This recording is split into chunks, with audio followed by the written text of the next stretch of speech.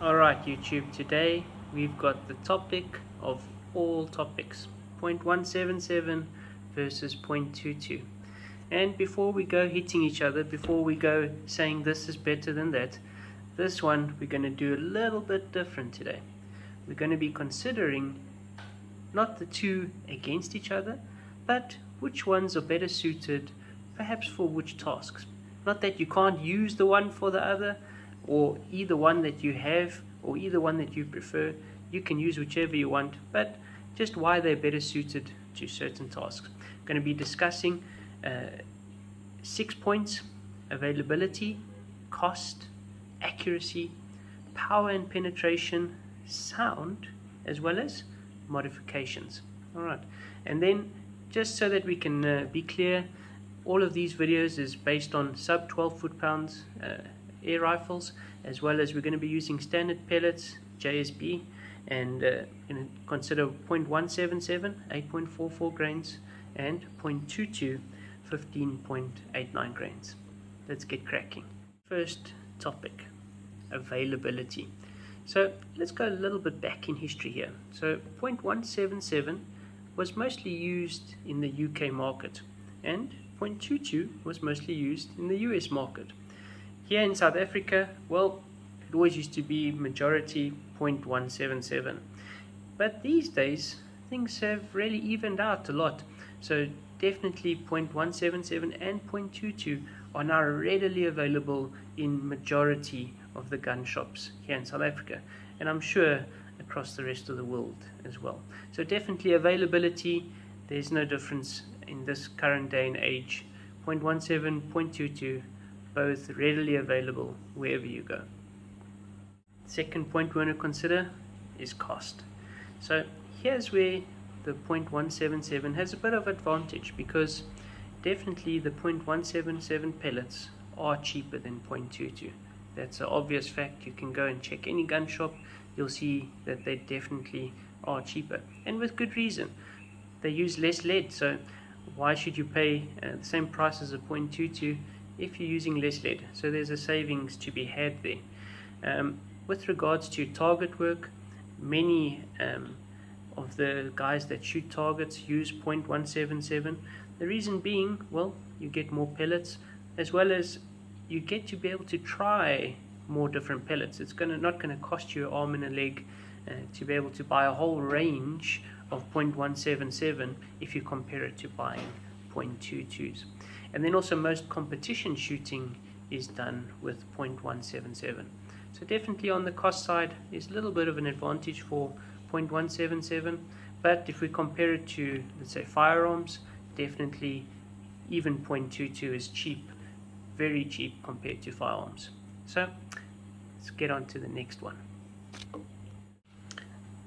The next one, probably one of the more controversial points we're going to discuss today, accuracy. So is 0.177 more accurate than 0.122? Absolutely not. There is no gun that is more accurate than the next. If it's the same gun, if it's a different pellet, they're just as accurate as each other. However, the shooter using a 0.22 needs to have a little bit more skill than the shooter using 0.177. Why do I say this? Well, look at this graph that I'm going to show you now on the screen. Alright, so let's consider this graph. If we look at the green line that represents the 0.22, if we look at the red line that represents the 0.177. So because the 177 is faster than the 0.22 at the same power level, that means that there's a bigger drop on the 0.22 at the same power level as the 0.177. That's why we refer to it as the arc of the 0.22. So if we look at a shot, for example, at 20 meters, which is in the middle of that range there, we can see that the point of impact on the 0.22 is going to be almost 8 centimeters different to that of the standard point of impact, whereas the .177 is just going to be slightly more than 4 centimeters on your point of impact. So obviously you can adjust your scope to be able to eliminate some of this so that it falls within your shooting range, so that you have your smallest amount or smallest change in point of impact in your range that you are shooting. But this is something that will need to be considered when looking at accuracy on a .22. The way that you get over this is, once you've determined your point of impact drop at your different ranges, then you can easily hold over or hold under depending on what range you are shooting at. So this would also be necessary in .177, but not as much in a .22. So what can we say for accuracy? Well, if you know your gun very well and you can use hold over, hold under, definitely you can be just as accurate with the .22 as a .177. If you're shooting longer distances, it's definitely going to be easier to shoot with the .177. So if you're a beginner shooter, perhaps you would want to stick to the 177s. Next up, we've got power and penetration. So this is quite an interesting one, because even though we have a lot of our speed freaks and they love to have their guns shooting at over 1,000 feet per second, does this really mean that you've got more power? Well, not necessarily. If we look at .177 versus .22, the .22 is a much heavier pellet, sometimes even, or most times, about double the weight. So that means you need to have so much more speed to have the same power output. So definitely we can see that when it comes to power, it's starting to lend its way across to the .22. Remember though, you have to be accurate first. You can have as much power as you want. If you don't have accuracy, the power is not going to help you at all. However, the other point that I need to bring up here is with regards to penetration. So because you're going to have more speed, that means you're going to have a lot more penetration.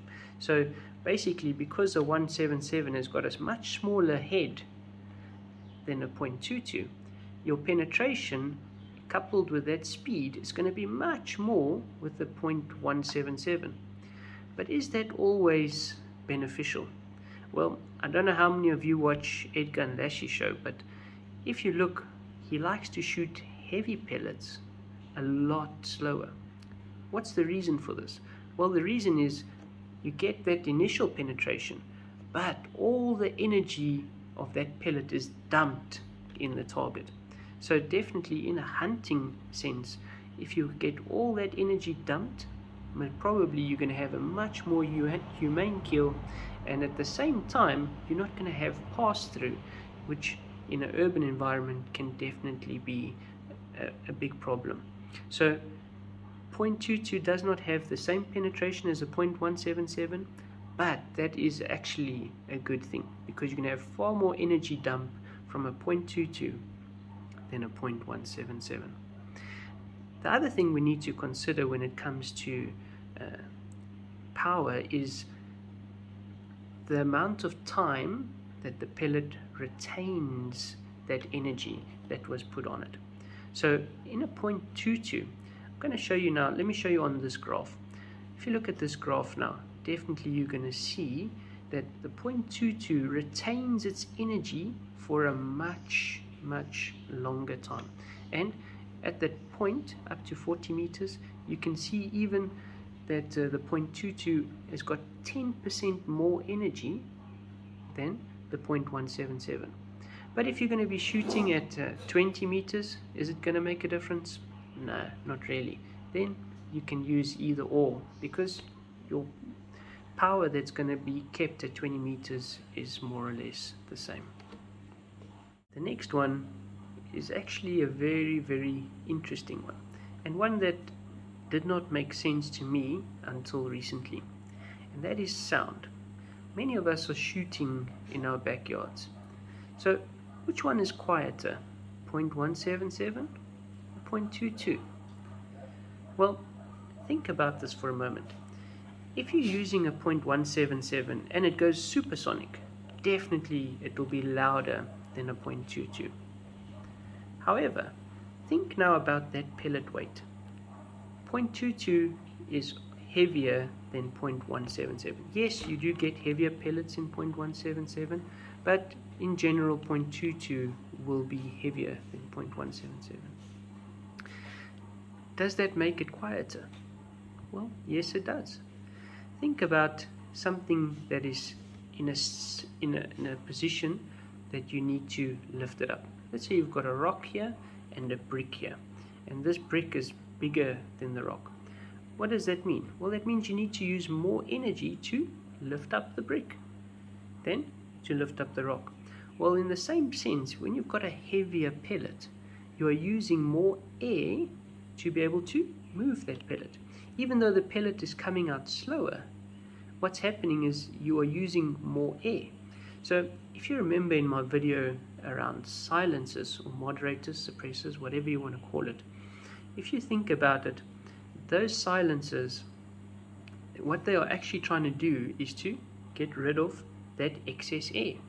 But on a 0.177, you're going to have a lot more air to get rid of using that silencer. So 0.22 uses more of the air to be able to propel that pellet, and definitely this will have an impact on the sound. So 0.22 should in actual fact be quieter than a 0.177. However, is this really a big consideration? No, with today's quality of silencers, it can definitely be overcome just by a silencer. However, most guns you will not want to shoot these in your backyard without some form of a silencer. Alright, so that covers sound. The last topic that I'd like to cover in today's video is modifications. So many of us, we like to tinker a little bit with our air rifles, we like to modify them, and usually what we are trying to modify is speed. So we are trying to get more speed out of our air rifles. Well, definitely for me. However, that speed also relates to power. So which one is better to modify, a 0.177 or a 0.22? Well, here's where the maths starts to get quite interesting. So let me take you through some of these calculations. I want to show you that actually if you want to modify something to get more power, then a 0.22 is actually going to be better than a 0.177. Why do I say that? Well, I'm going to put the calculator up on the screen. Let me talk you through these calculations. Okay, so here you can see the normal airgun calculator, and the things that we need is going to be FPS, the grains of the pellet, and it's going to give us our foot-pounds. But now, just to try and make this as fair as possible, let's take a standard Artemis CP2. So a standard Artemis CP2 in 0.177 with the long barrel, the rifle, is running at 600 feet per second, and that's with the 8.44 grain pellet. So if we calculate that, it gives us around about 6.7 FPE. So let's say we want to turn this Artemis CP2 into a 11.5 foot-pounds air rifle. Obviously we're going to have to increase our feet per second. So why I'm saying 11.5, because that's under the legal limit for some countries.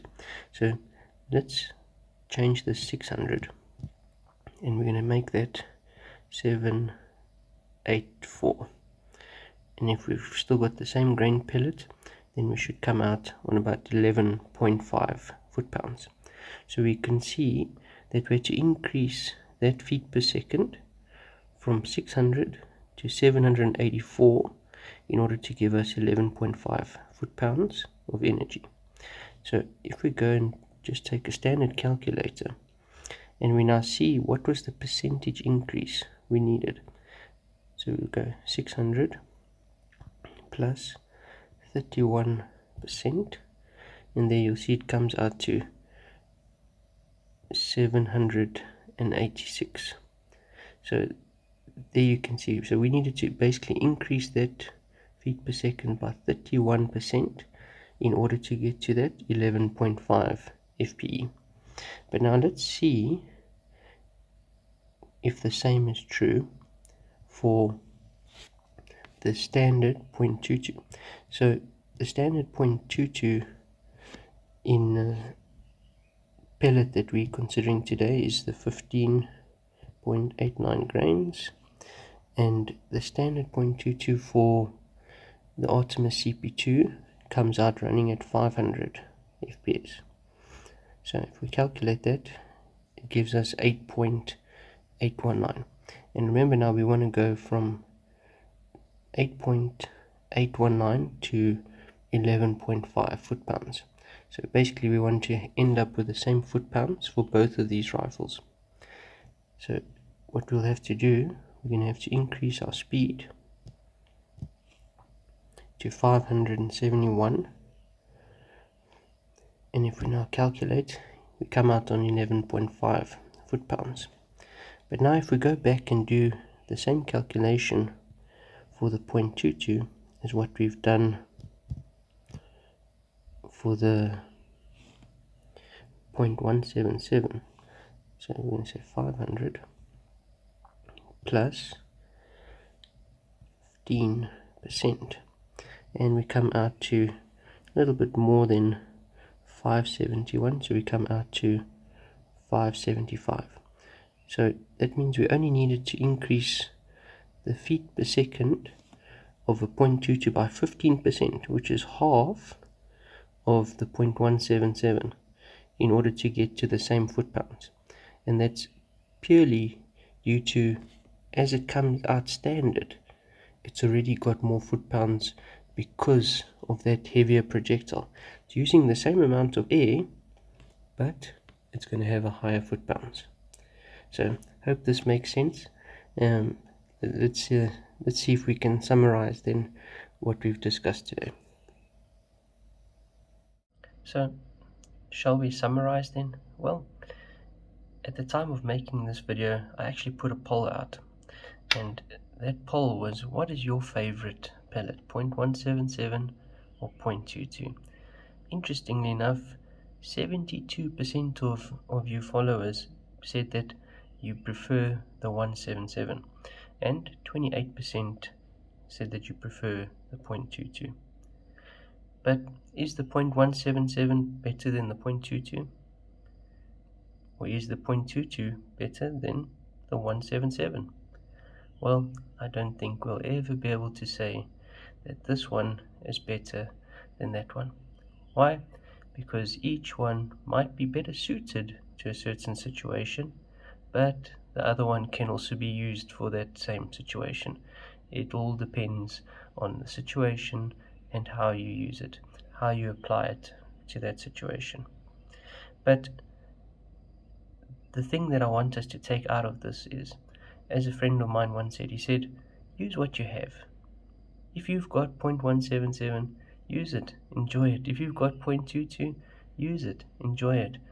The whole point of this is to show that whichever we've got, 0.17, 0.22, get out there, get shooting, enjoy this wonderful hobby that we have, and make the most of the time that you get to spend using that hobby. So I hope you enjoyed this video. I hope it brought some insight to you, so that when you need to decide if you're going to take 0.177, 0.22, which one is going to suit your needs better. And I hope that I'll see you on the shooting range someday, and get out there, get shooting. Happy shooting, everyone. See you next time.